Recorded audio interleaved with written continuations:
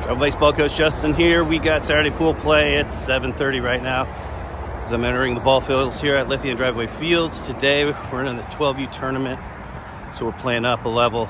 This is our last tournament here in Medford for the year. Let's see here. We are playing the Grants Pass Aces at 9 a.m. and then we play the River Rats 12U at 11 following. I'll give you the Saturday pool play recap. Take care. Travel Baseball Coach Justin here, giving you Saturday pool play. And wow, did we have two games that were just unbelievable. We threw up our pitchers did so well, nobody scored either game.